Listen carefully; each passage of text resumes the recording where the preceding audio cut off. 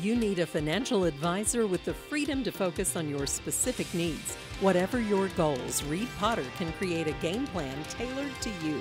Call Reed at 432-0777 at Pikeville, Kentucky to learn more.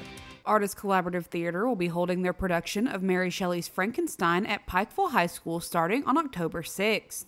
What's interesting about Frankenstein is it's a romantic novel at its core. The novel served as sort of a bridge between the Gothic movement and the Romantic movement in literature.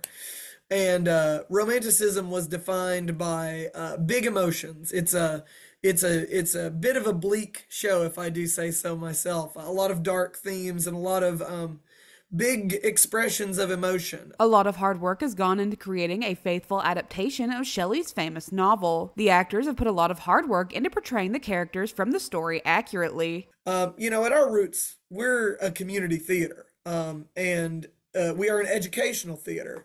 And what we believe in is putting our roots down in the community, doing work with, local kids free of charge, and providing this resource in a way that, is difficult for low-income children to have access to the performing arts. Artist Collaborative Theater's production of Frankenstein will contain gore and flashing lights that may not be suitable for all audiences. For more information, you can visit the Artist Collaborative Theater Facebook page.